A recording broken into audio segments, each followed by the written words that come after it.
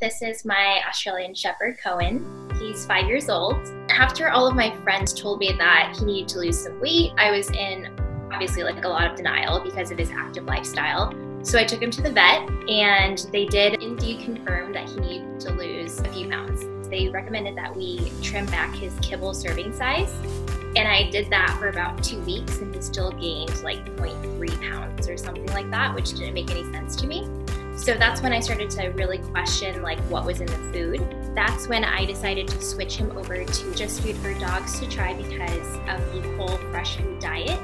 And that's what I was missing with the kibble was I couldn't tell what ingredients were in the food, and that was making me nervous. So when I first made the switch over to JustFoodForDogs, I wasn't quite exactly sure what I was doing, but it was so nice to have a nutrition consultant there to give me advice and kind of tell me which recipes and what would work best for Cohen to lose weight.